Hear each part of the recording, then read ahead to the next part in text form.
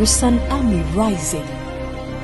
The church is the breeding grounds for raising godly men and women who are willing to apply kingdom principles and values to bring transformation to their respective societies. We need to have a national focus. We don't have to lose this ambition, or else we work against the Great Commission. They are equipped in righteousness. Unless our righteousness exceeds those who just know ABC and supervise others to do, but they don't do. Unless we see that. We pray for God to raise right ministers in our nations. We pray for God to raise right tax collectors. We pray for God to raise right security agents. They are bold and fearless. Standing your ground when the battle has been heated to such an extent that everyone is running away. But we don't quit, for we know no defeat. The agenda to possess the nations. Welcome to an equipping center of the word and prayer on Pentecost hour. Stay tuned in. Hallelujah. Many thanks to God for yet another opportunity. But I will be looking at the church as the equipping center in carrying out the Great Commission. That is the possessing the nations. The church as an equipping center in carrying out the Great Commission. Let's start from Matthew chapter 28, from 18 to 20. Matthew 28, from verse 18. Then Jesus came to them and said, all authority in heaven and on earth has been given to me. Therefore go and make disciples of all nations, baptizing them in the name of the Father and of the Son and of the Holy Spirit, and teaching them to observe everything I have commanded you. And surely I am with you always to the very end of the age. This is what we have termed the Great Commission. Go. The Great Commission. Now, the word church, so we are looking at the church as the equipping center. The word church lends itself to a lot of interpretations, a lot of them, such as the called out ones, the aggregate of the new creation. It also means a temple or a meeting place. Somebody can just point his hand to a certain house or building there and say, this is my church. He's only telling us that this is where our church meets. And then it also can be referred to a particular service. I am going to church for a particular service. Then it can also refer to a denomination, like the Church of Pentecost, as an institution. Then it can also refer to a job. A man, maybe a father, can introduce his son to a friend and say that my son has joined the church. What the father is trying to say is that my son has become a clergyman. So some of these interpretations of church will be used. But so far as this topic is concerned, I'll be oscillating between the church as a gathering of believers in service or worship and the church as an institution. So I'll be looking at the church as an institution and the church as a gathering of believers. As gathering of believers. So the mandate of the Great Commission is bigger than evangelism, going out to win souls and bringing them to join the churches. The mandate of the Great Commission is bigger than that. It is converting people from the world and discipling all nations. It is about going out there and discipling all nations. That is possessing the nations with the values and principles of the kingdom of God. The focus of the mandate is therefore outside the four walls of the church. You see, Jesus' sixth commission was to the disciples, by extension the church. And then he told the church, go. Go. So the focus is not in the church. The goal is to go outside the church. So the focus of the Great Commission is not in the church, because he was telling the church to go and make disciples. So the focus is outside the four walls of the church. So the Great Commission is not fulfilled by church-based activities like singing in the choir or leading Bible study and all that. Now, these activities form part of the in-house service to strengthen the church. The Great Commission really happens outside the walls of the church. Now, so when we are talking about ministry, real ministry, it's not being the or maybe leading a Bible study. You can't say that my ministry is being a deacon. All that we do in the church is to help us, strengthen us to take charge of the Great Commission. So that is not ministry. The church is to prepare us for real ministry, which is outside the church. The church, therefore, is not the focus of the Great Commission. Yet, the church is the most important tool for carrying out this commission for the Lord our God. It is the most important tool. If you like, it is the tool. It is the vehicle God uses to equip his people for the work of the ministry to possess the nations. It is the equipping center. The church is the equipping center. The church is the equipping center, a training ground where believers are prepared as army of God to impart the society with the kingdom principles, lifestyles, and values. So the church is the equipping center where believers are prepared to go out there and take the nations. Christians are equipped in the church to make maximum impact as salt and light in our world. When Christians lose sight of this and make the church a place of conservation and escape, many people then come to church today because they want to escape from demons, forces of darkness. So all our teaching is about God will protect you from ancestral curses, from that and that. So we come to church as if we want to escape. That is not the focus of the church. The church is to prepare us and unleash us into the world. So when we make the church a place of conservation, we are conserving gifts. People are there and we don't care about the world. And a place of escape, we work then against the Great Commission. We work against the Great Commission. See, the early church had a national focus. And they brought nations to their knees before God. They had a national focus. The Daniels and the Meshach and the Abednego, they had a national focus. They dissolved themselves into the nation. And the Nebuchadnezzar praised God because of factors like Daniel's and the rest. So we must revive this ambition of having a national focus, because we need to prepare the church and then get into the nation. Our forebears sang, Esese Yesu din, Esese Yesu din,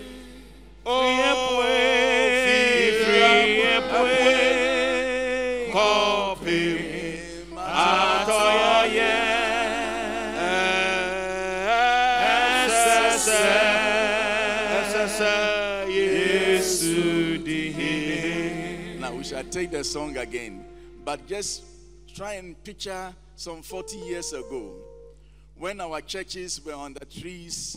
For me, our church was in a cocoa shed, and sometimes we go to church and half of the house is packed with cocoa, and then we are also worshiping at a certain half. Now listen, look at how small the church was, but they had a national focus. They had a national focus to the extent that when prophecy came about God giving them Africa, they believed it. They were not satisfied with being just at Asamakasi. They thought that they had to go to Takwa and overthrow Patangi. Yeah.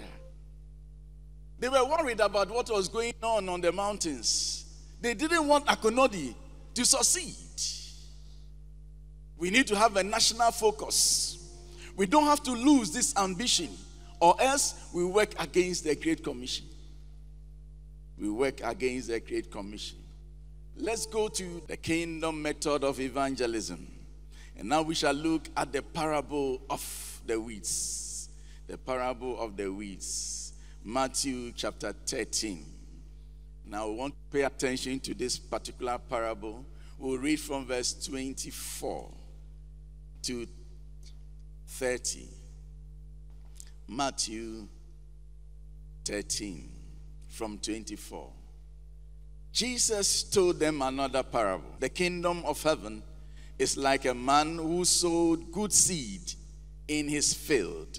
But while everyone was sleeping, his enemy came and sowed weeds among the wheat and went away. When the wheat sprouted and formed heads, then the weeds also appeared. Now it says the weeds appeared. So one is intentionally grown and others too are appearing because it was unauthorized. Somebody did it secretly.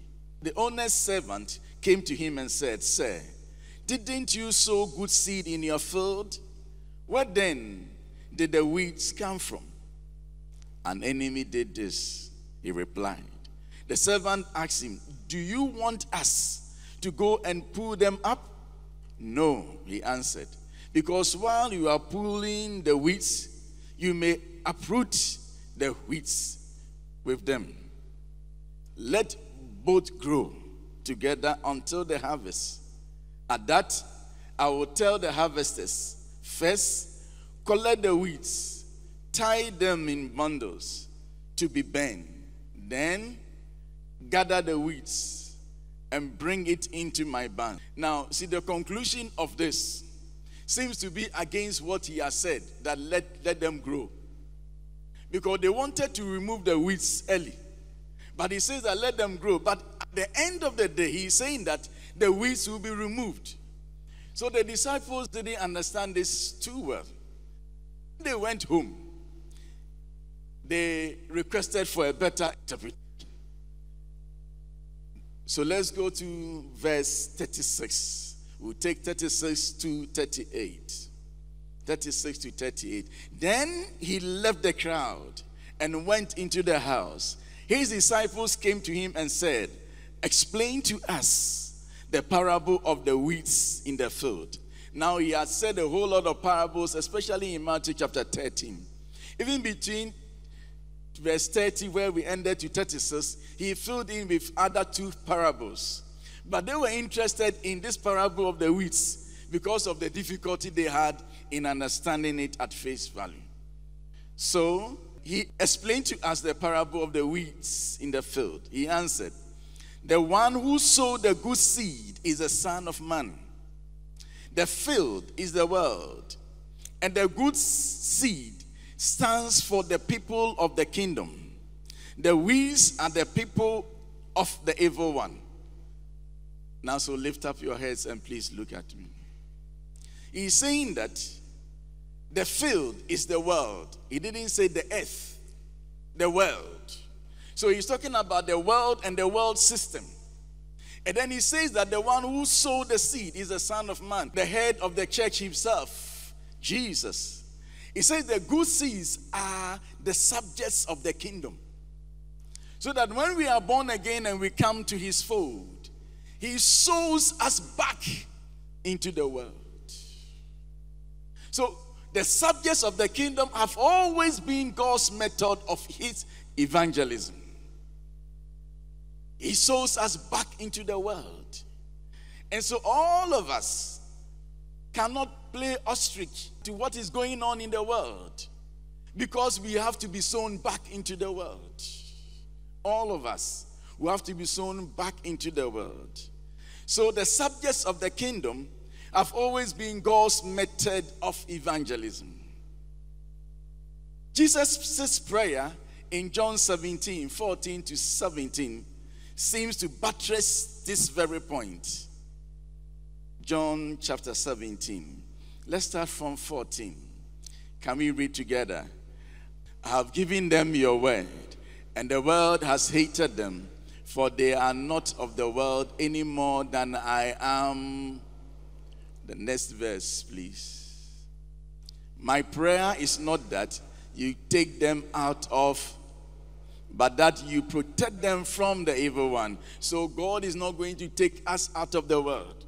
His strategy is to plant us in the world. Next verse, please. They are not of the world, even as I am not of it. So we are planted in the world. We are not the weeds. There is difference between the wheat and the weeds. We are not of the world. We have been planted in the world. The next verse, 17. Let's shout this one. Ready, go. As you send me into the world, I have sent them into the world. How many of us do not love for God so loved the world that he gave his only begotten son? So as he sent him into the world, so has he sent us, every one of us, back into the world. So we ought to be concerned about the culture that rules our world, because that is where real ministry is, going back into the world. If the sons of the kingdom who are sown into the world system, we are sown there to change the world system. If we are sent to change the world system, then we need to be prepared. So let's go back to John chapter 17, there verse 14.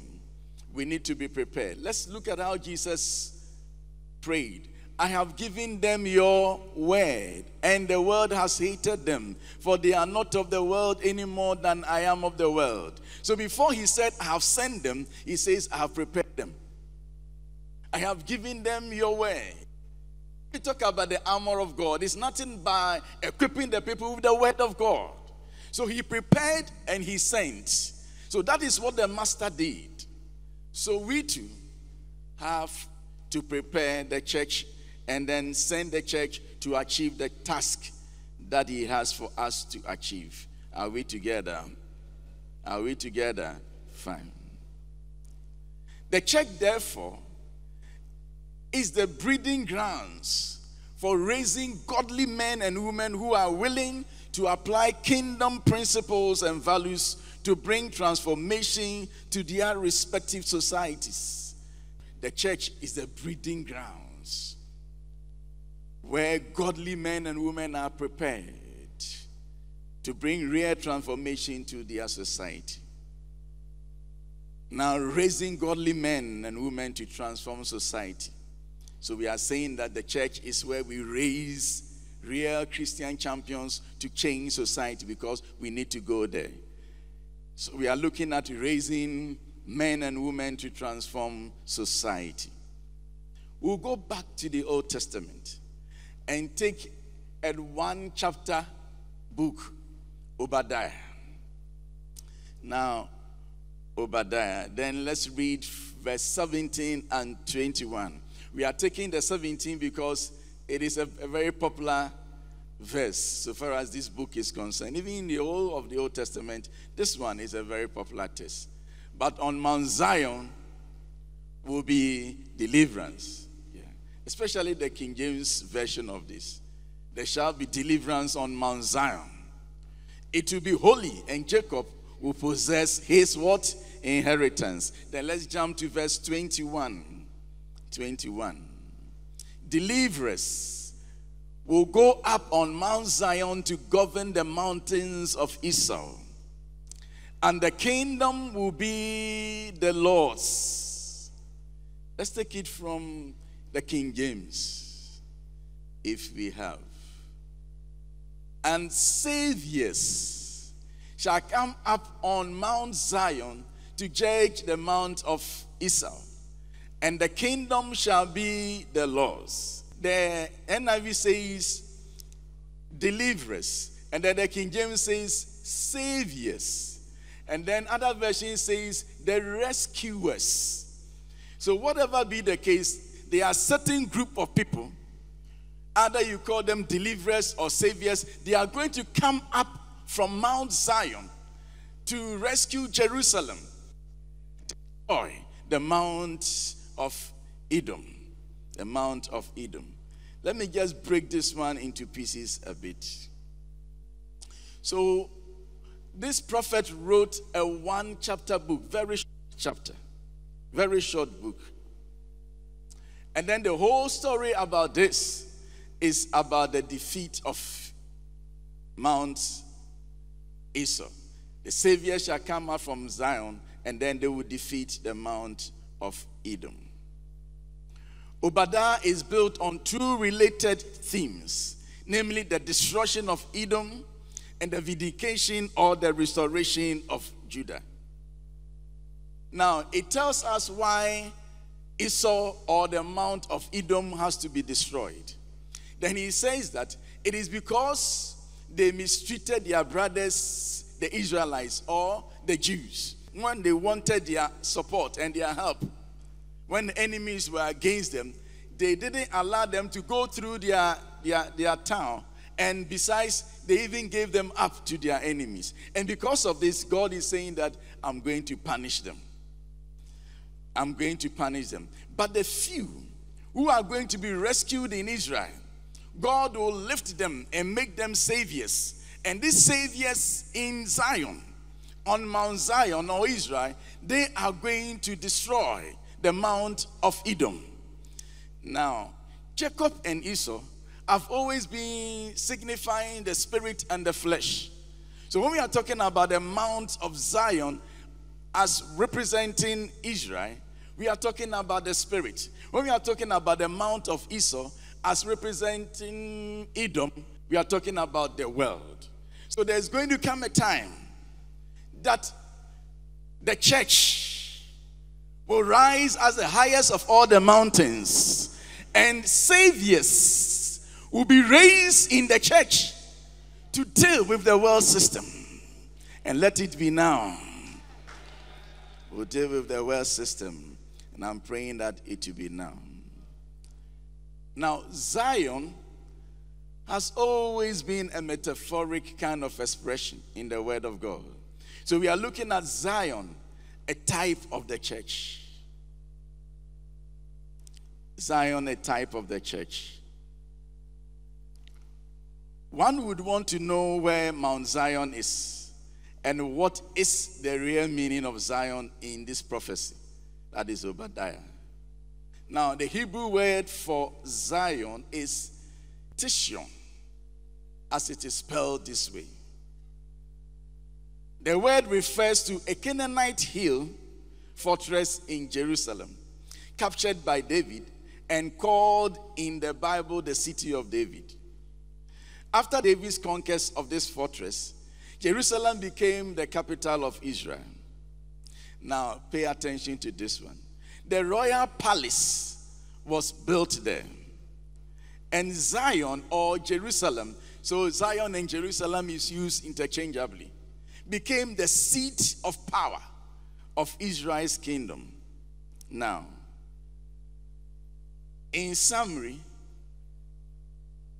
you can always say that Zion refers to the city of David, the city of Jerusalem.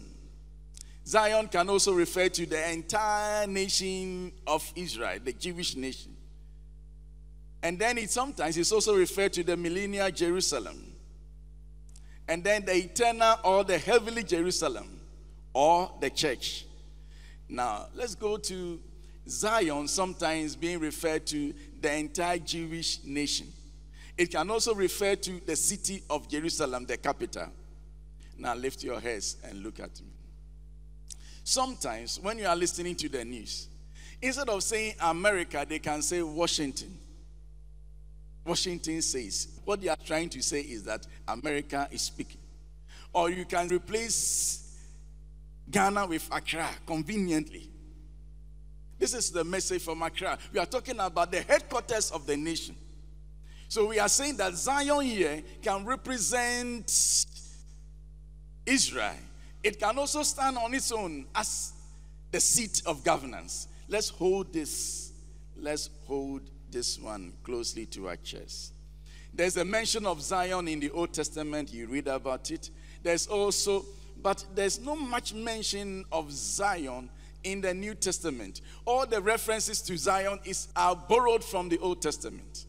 And our songs and our hymns also link something to Zion, trying to paint the picture to us that Zion represents the church of God. The church of God. So, but let's look at Zion and the church of God. Zion and the church of God.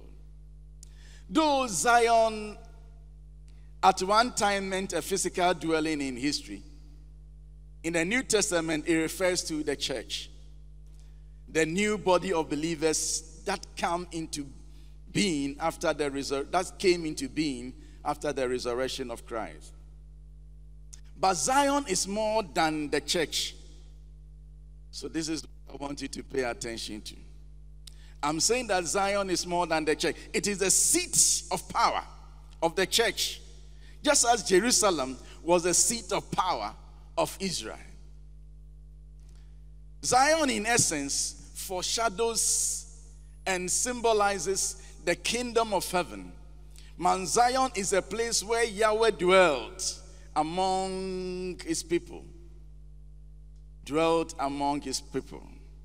You see, I've said that Mount Zion has always been a metaphoric statement in Scripture. The BC Zion was a foretaste of the AD Zion. Now, let's come to the New Testament so that we don't worry ourselves about Zion and Zion and Zion. But what I want you to hold on to is this.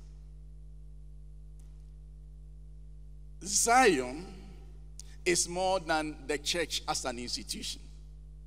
It is the seat of power of the church, just as Jerusalem was a seat of power of Israel. You can underline that one if you are still using your handout. So Zion is more than the church as an institution. It is the seat of power of the church. What do we mean by this? Now, Hebrews chapter 12. Now, Hebrews chapter 12 verse 18 makes reference to Zion. Let's read from verse 18. You have not come to a mount that can be touched, and that is burning with fire, to darkness, gloom, and storm, but to a trumpet blast, or to such a voice speaking words that those who heard it begged that no further word be spoken to them, because they could not bear what was commanded. If even an animal touches the mountain, it must be stoned to death, if even an animal. The sight was so terrifying that Moses said, I am trembling with fear. This is Hebrews for you. He's always supplying the missing link. Now, from verse 22. Let's read together. But you have come to Mount Zion, the city of the living God, the heavenly Jerusalem. You have come to thousands upon thousands of angels in joyful assembly. 23.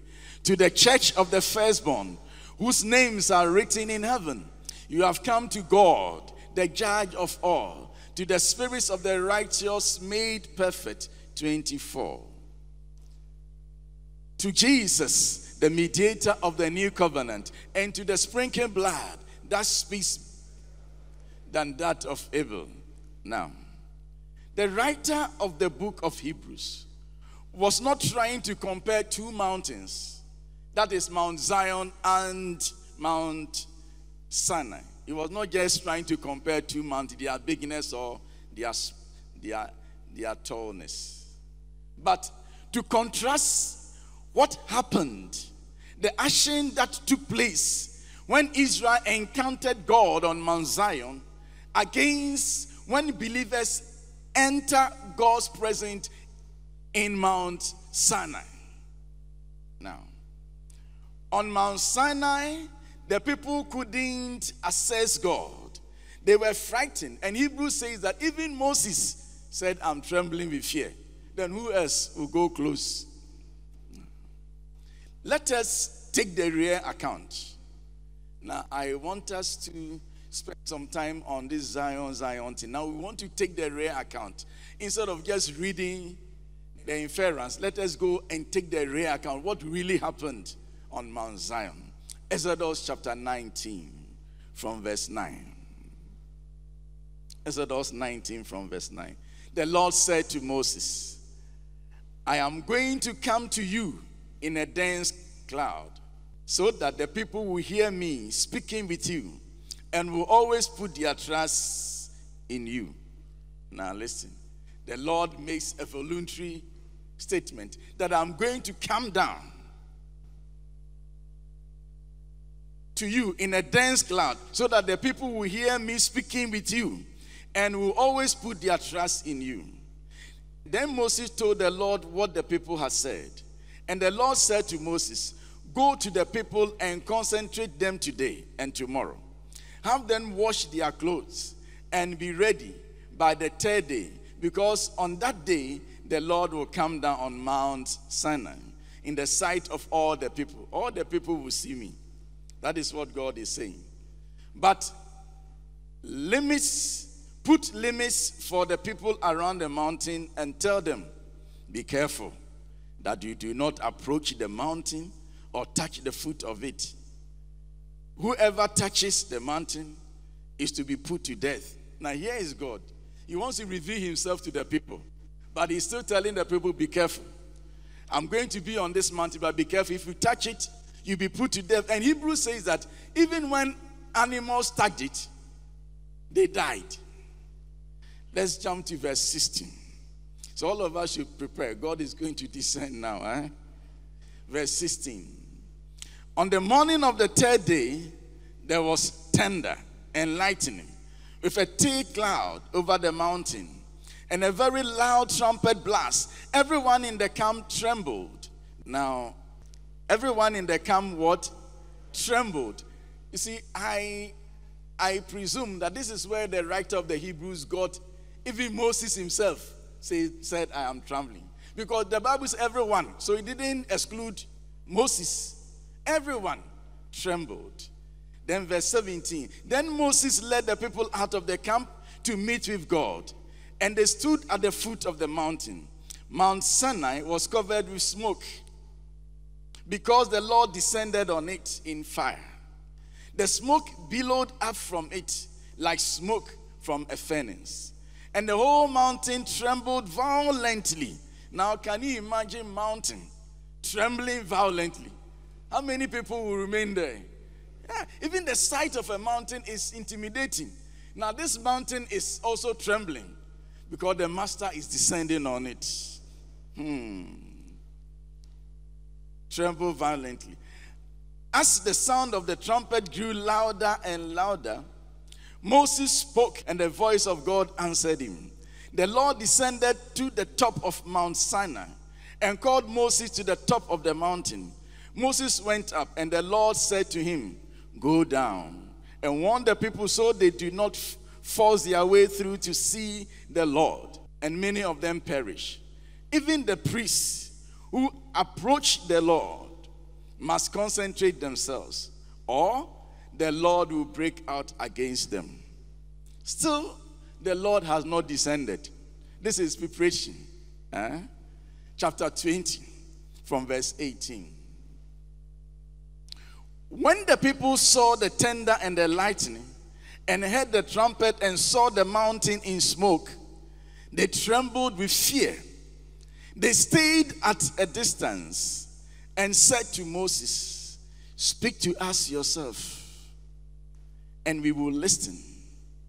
But do not have God speak to us, or we will die. Moses said to the people, do not be afraid. God has come to test you, so that the fear of God will be in you to keep you from sinning. The people remained at the distance while Moses approached the thick darkness where God was. Now, this was Mount Sinai. God has achieved his aim. He was descending on the mountain so that the people would give reverence to Moses. Now, when the people said, Moses is okay, you speak to him and come and tell us what he has said, God has achieved his aim. So now Moses then has been accepted by the people as the one who can stand before God. Because for them, they are afraid. That is Mount Sinai. But in Zion and on Mount Zion, this is what the Bible says. Christian believers have access to God. They have access to the invisible spiritual realm, into the heavenly Jerusalem, and therefore participate in the innumerable company of angels in joyful assembly. To the church of the firstborn, whose names are written in heaven. In Zion, we come to God, the judge of all, the spirits of the righteous men made perfect, to Jesus, the mediator of the new covenant, and to the sprinkling blood that speaks better word than that of Abel. So look at the contrast. So in Sinai, they ran away, but in Zion, we have access to God.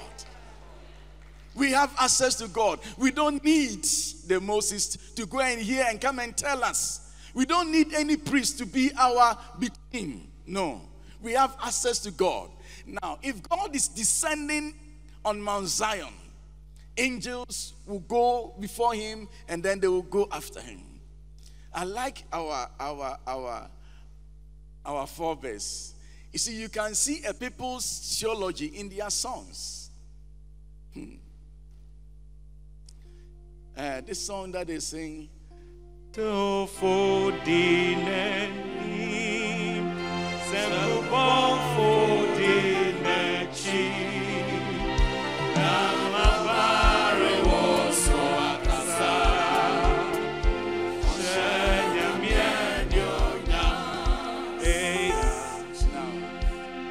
are saying that the King of Kings is coming. Yes. Then they say that righteous men are fronting. And then I'm sure the song was received by a woman. So they say women too, they just, but that one is theologically correct, no problem. But you see, if the president is to come here, before he gets here, an envoy will come, telling all of us that the president wants to worship here. Now, when he says that, if the message came to Apostle Jesiado, he will call the general secretary that they said the president is coming. Then when he hears this expression, he will tremble. He will come and tell me that they said the president is coming. Did you know he was coming? No. Then this escort will be saying, where is he going to sit? Then all of us will be searching for a place for him to sit. And then if we said here, then they ask, who is going to sit? If we say this man is from Benin, they say, no, Ninoa, sit there. Now they want to make sure that around him is safe. They want to examine this seat. Meanwhile, the man has not started from home. He is coming. He is coming. He has not started from home. And then before he comes, you hear it. You hear the starring far away.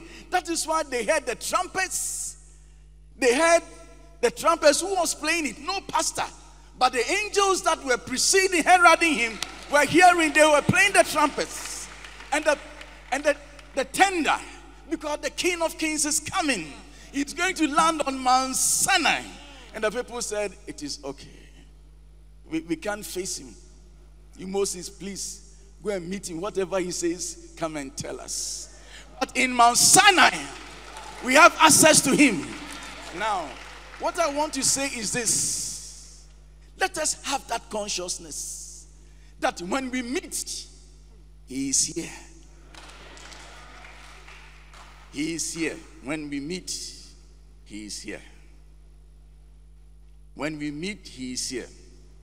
The writer of the book of Hebrews here refers to Mount Zion as a place of action, a functional church, a great gathering, a congregation, and an assembly where the active presence of the Almighty God with his host of angels is tangibly real.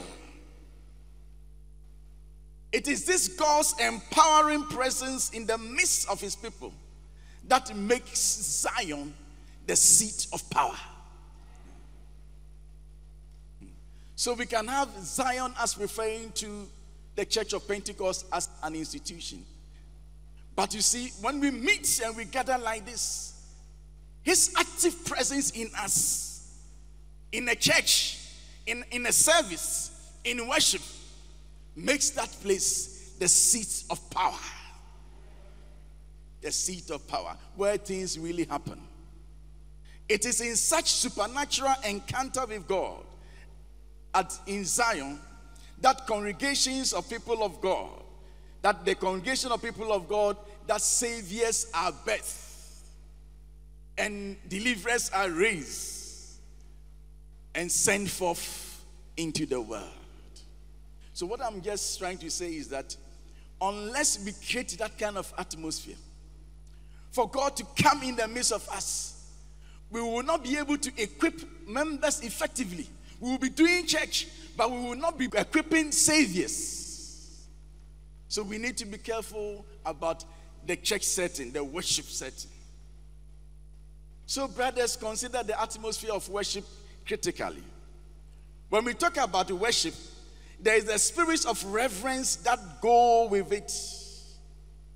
Reverence is key to encountering the supernatural. Reverence is key. Now we have gotten to a point where you go to some churches, and when they are even singing, they'll be carrying chairs. And some of them will be playing with a ping, ping, ping. They'll be carrying chairs. People go to church and they don't care. They go there with a girl who is not even married to him, and then you put their hands there, and then they are relaxed. They are listening to the word of God. Then they go to church. Pastors go with their phones, and on the platform, the pastor is making call. In the midst of church service, the pastor is calling somebody. Then after he has finished calling the person, he takes the mic, he's coming to lead prayer. God is up there, he's watching. Now, when we take the rules of conduct of the Church of Pentecost, we had the original 6 of them. About 7 of them was a preparation towards service.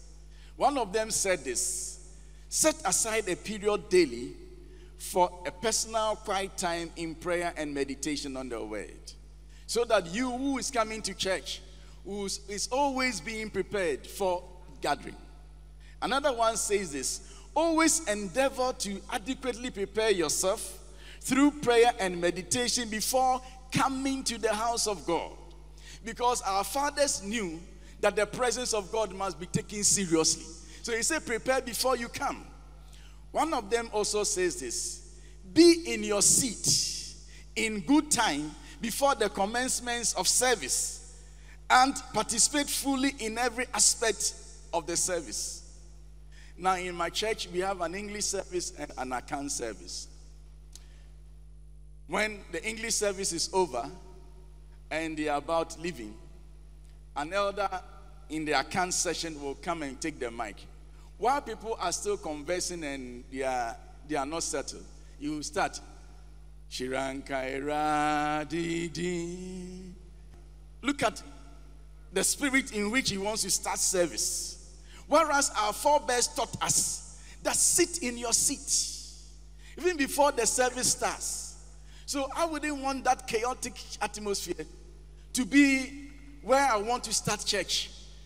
Please let the others leave. Let those who have come to church sit down and prepare their heart. Let them get ready to meet God. When they are ready to meet God, He will descend from heaven in our midst. Be in your seat. Then he says that endeavor by word and deed to bring up your children in the fear of the Lord, and bring them up with you to the house of God. Supervise and monitor the activity and participation of your children in Sunday school and youth ministry and all that. Then another one says that make the church your spiritual home. Love the brethren, with brotherly affection, and if you are able, contribute to the needs of the saints. Then another one says that endeavor to study the Bible diligently on your own and take it with you anytime you go to the house of God. Now we have gotten to a place where when people are even leading worship, they don't come with their Bibles. And we think that it is okay. Please, the Bible is our foundation. The person must always start from the Bible.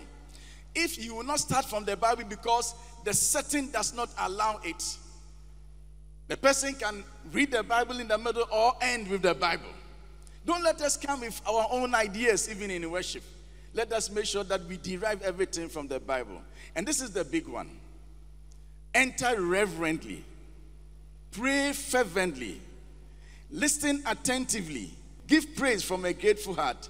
And worship God in the beauty of His holiness. This is what our forebears said. Worship God in the beauty of His holiness. Reverence is key to encountering the supernatural. See, when Paul was speaking in 1 Corinthians chapter 2, verse 3 and 4, this is what he said. I came to you in weakness and great fear and trembling. My message and my preaching was not with wise and persuasive words, but with demonstration of the Spirit's power. This doesn't mean Paul is afraid of them. He was talking about the reverential fear of God, the awareness of the awesomeness of God in the midst of his congregation. This has an impact on his responsibility as a minister. The Hebrew scribes, when they were writing the name Yahweh, they will go wash their hands and then they change into another costume before they come back. The church of God have to go back to the place of reverence. We need to go back to the place of reverence. It is His presence which will meet needs, solve problems, and answer difficult questions. Now we can gather, but when His presence is not there, needs are not met. Problems are not solved. Questions are not answered. Deliverers, saviors are not raised. Not at all. There is a move of the Spirit of God that will be lost in our generation unless we teach our generation and lead them to experience the presence of God. We need to.